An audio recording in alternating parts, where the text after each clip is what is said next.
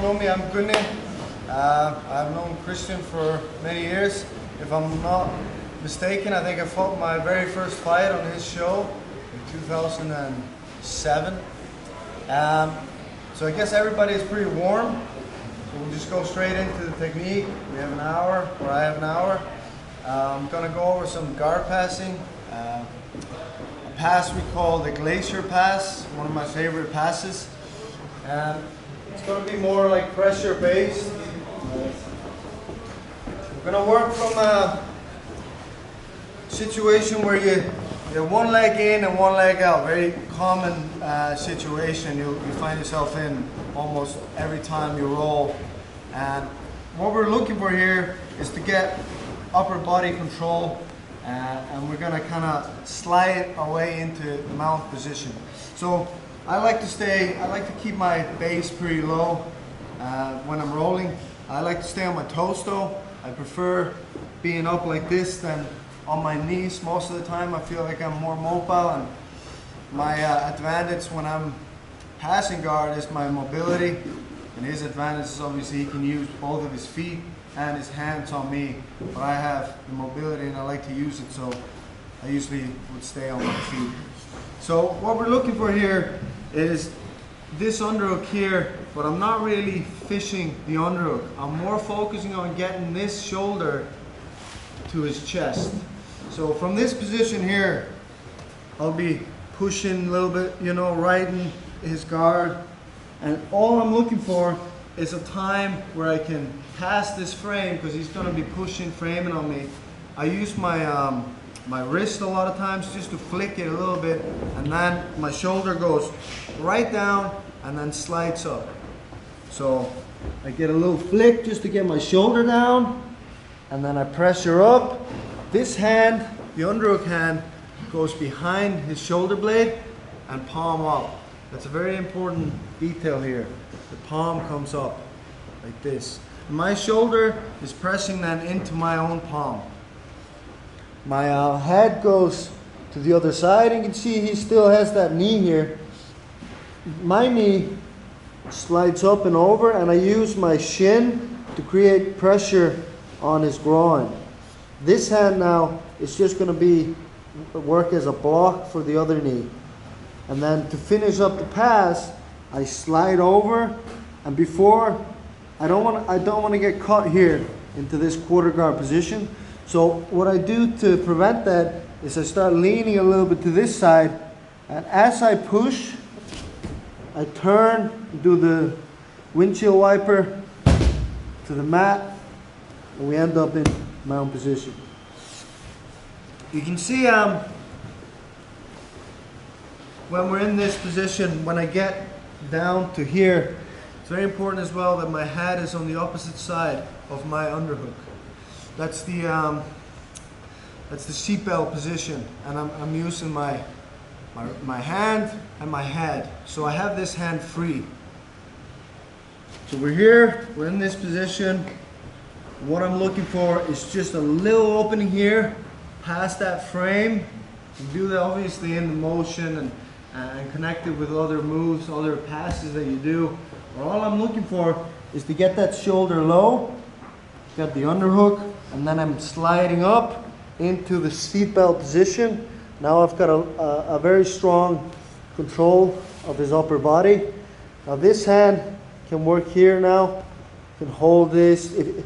If you know the guy's gonna go straight for a half guard, you can just kind of control this leg for a while until you do the windshield wipe over, and we're in mount position. See this again, or switch sides? So here, one in, one out.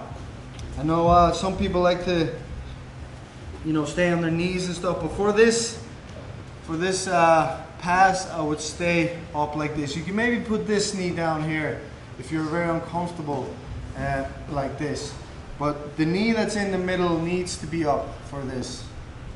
So we're here, we're working our passing. That little flick with the wrist is nice. That's one of the ways you can get your shoulder, get the frame off. just to get the shoulder down. Now I start going into the glacier. I'm here. I'm putting pressure on his groin here, so my hip, the left side of my hip is going to line on top of his knee here, and my other shin is pressing down. Now, finish the pass. I push down either with my elbow or my hand. Everything here is tight, so it kind of locks up his upper body. It's hard for him to move. Flick to the side. And we're in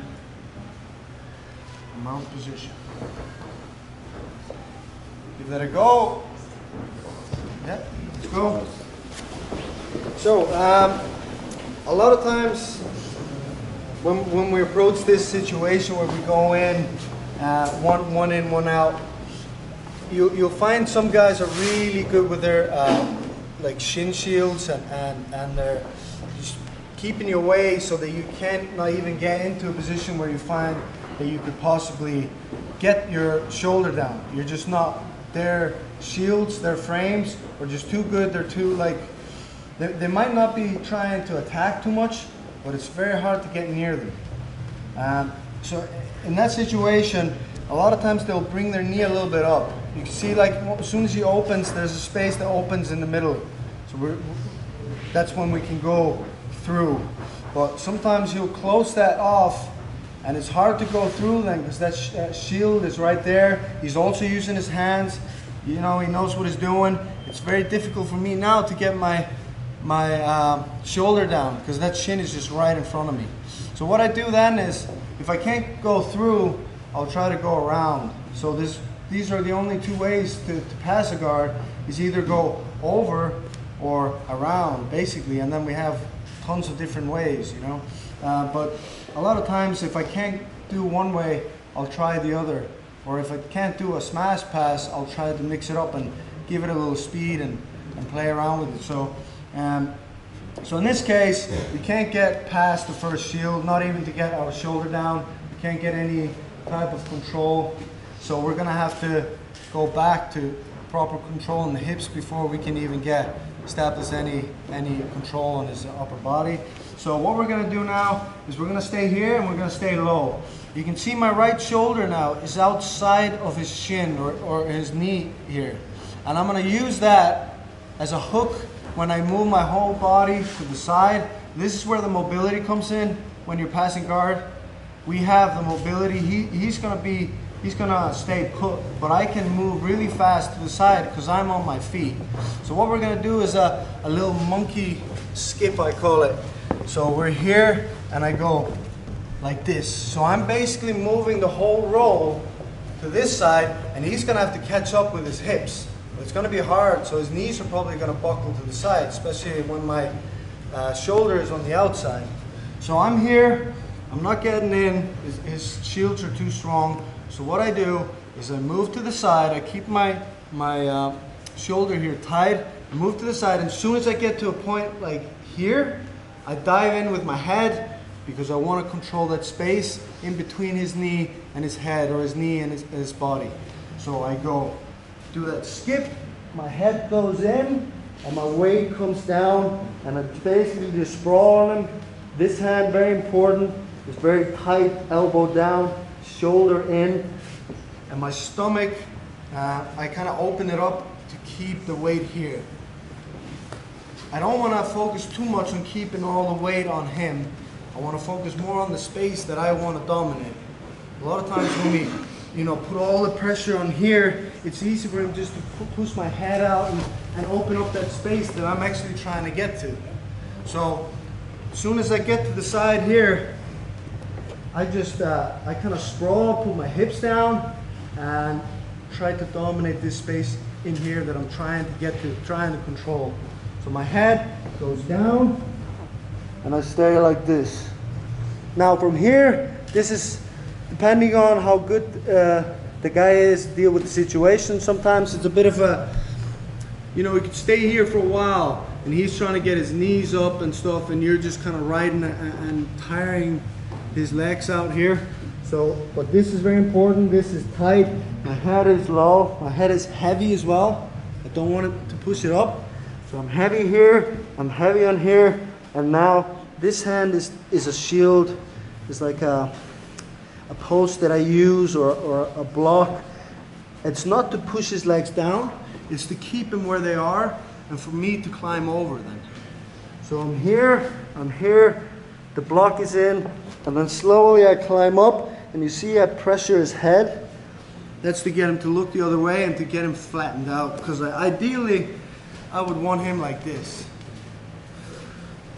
So we're here, here, and then I start climbing into mount position.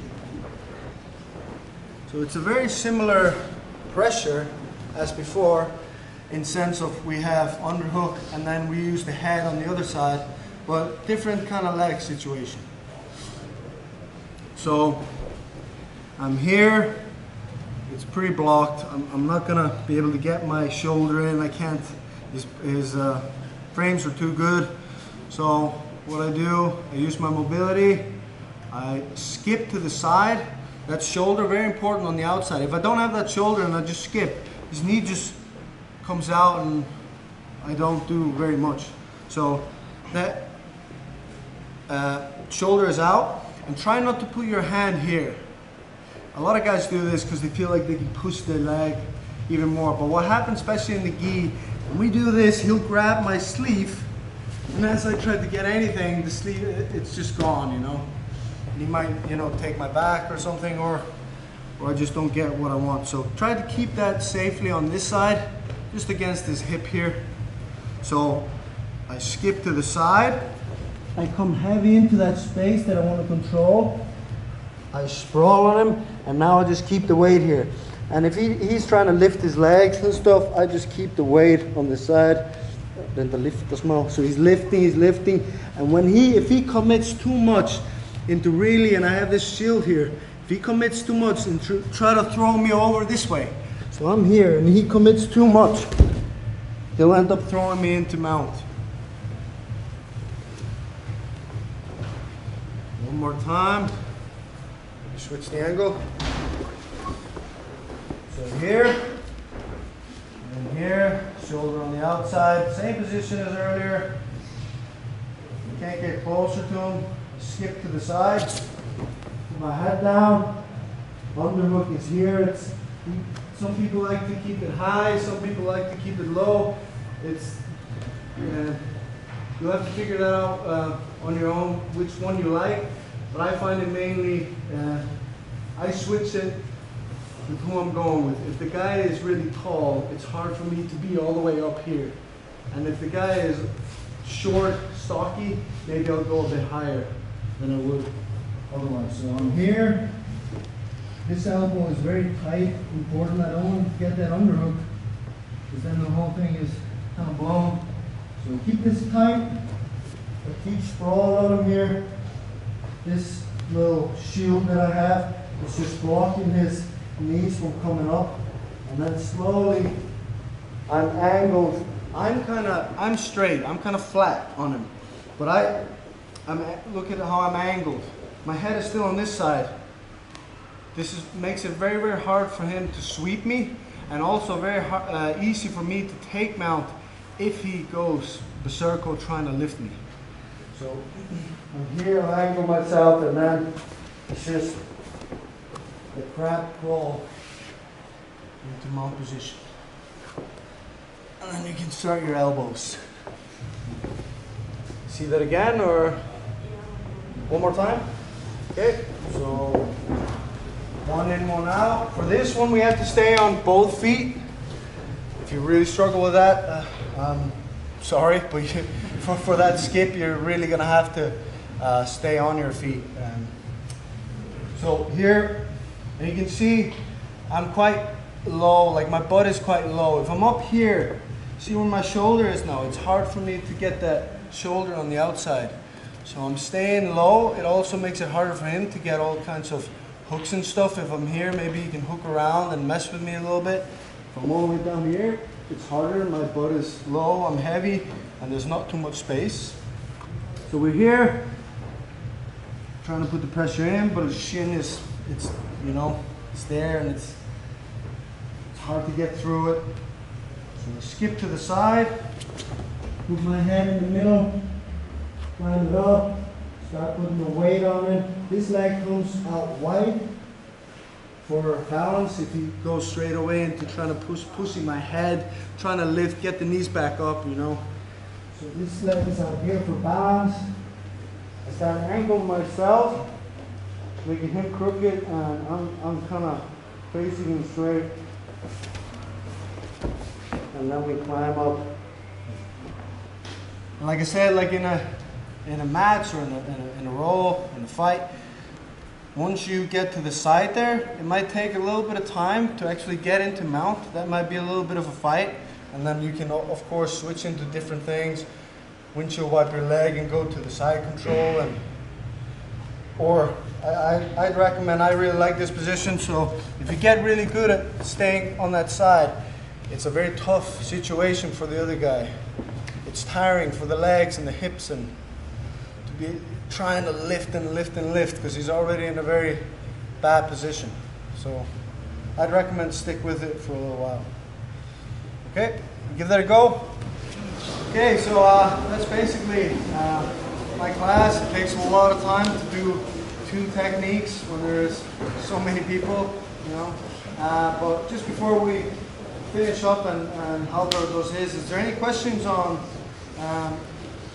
this material, or maybe some other questions? Was it working for you guys? Yeah. With no resistance, at least? Okay, nice. Yeah. Maybe if you could show some defensive moves against us? Not a chance. Yeah, that would be a full class, definitely, but like always, you know, great frames and good hip movement will get you out of a lot. But yeah, to show defensive positions will be another class, basically. Because sometimes it was a bit, I mean, we could always get the underhook because it's training, but I mean, is it difficult for you to get the underhook? How do you? Yeah, that's definitely a fight, you know, to get a proper seatbelt or an underhook position. That's for sure not an easy thing to do against a good opponent. Oh. And you have to be tricky, and there are some like little tricks and details for different situations to get it, like that one little flick and then focus on getting the shoulder down instead of trying to reach for the underhook. I find that brings a lot of success to this pass for me anyway. And then on the other pass, a lot of times when the people will be keeping their elbow low to pummel in the underhook, when you're smashing the knees together, you have to keep your underhook a lot lower. Obviously in the gi, you can kind of grab the belt or the gi and really torque your elbow in there, so it's very hard for them, and hopefully climb your leg up faster than they can actually get the underhook.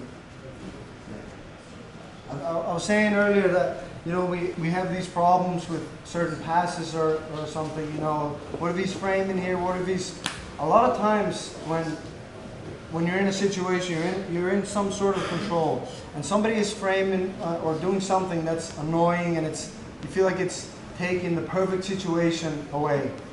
A lot of times, the reason why we lose the position is because we're focusing so much on what they're doing, that push, that we actually start losing all the other controls that we had, which was a tight underhook, you know, a tight elbow, that control over the knees, just because somebody's pushing our head. Or if they're going for the underhook, you start focusing so much on that our weight comes over and we get bumped a little bit. You know, so a lot of times when they're fighting something, you have to acknowledge it, of course, and try to get around it, but don't lose your other controls.